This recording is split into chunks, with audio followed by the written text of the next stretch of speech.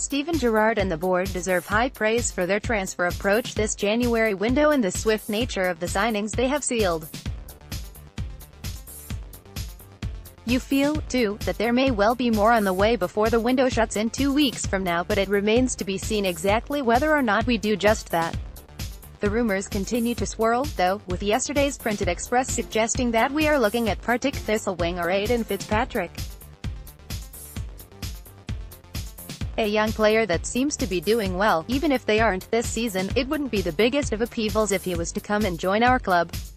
However, in a poll I ran where I asked Gers if they thought he'd be a good signing, it seems as though most think he wouldn't be. A bright young player, but perhaps not ready yet to move to our club and make a real impact.